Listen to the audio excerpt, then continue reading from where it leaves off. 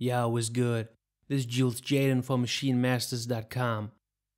Today's video is all about filter breaks and 3 quick steps how you can do them easily. So let's check out this beat.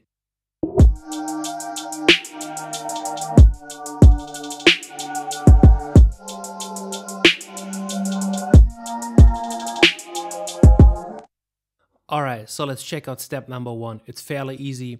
All of our drum tracks go together on a drum bus, and on this drum bus we're loading up a filter plugin.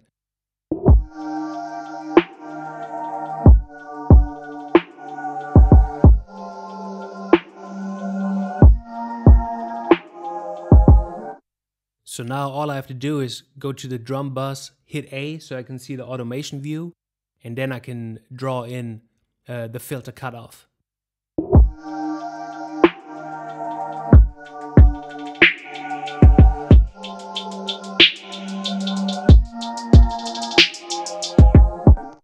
Alright, on to step number 2. This time we're just gonna bounce the whole drum track.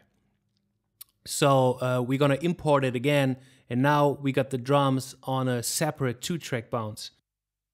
So same thing here, we're just gonna load up a plugin and then automate it from here.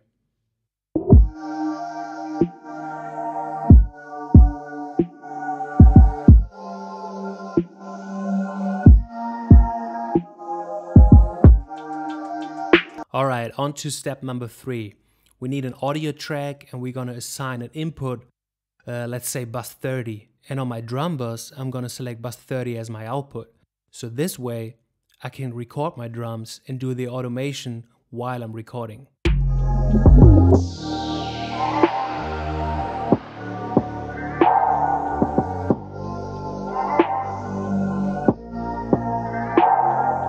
Alright, that was it for today's episode. You can find all of these drums and effects in the Trapped in Love Volume 3 drum kit.